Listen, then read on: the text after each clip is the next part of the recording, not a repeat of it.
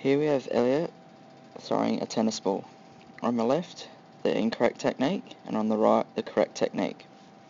As we can see, firstly, Elliot's arm is pointing straight towards his target, with his foot doing the same. On the left, we see the incorrect technique with Elliot having his feet together, his body facing the target as opposed to being side on, and having no front arm.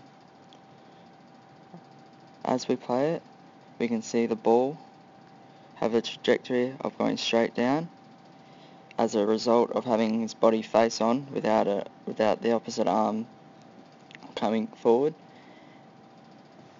And on the right, we have a great follow through, and the trajectory of the ball stays in that same path.